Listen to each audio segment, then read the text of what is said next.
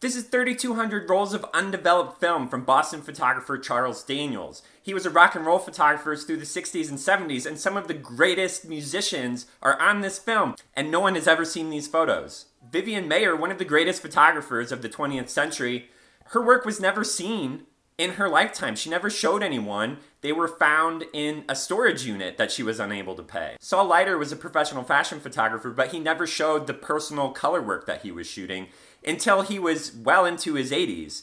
Excellent photos that were almost never seen. Garry Winogrand left over 2,500 rolls of film and another 4,000 that were never printed in any way.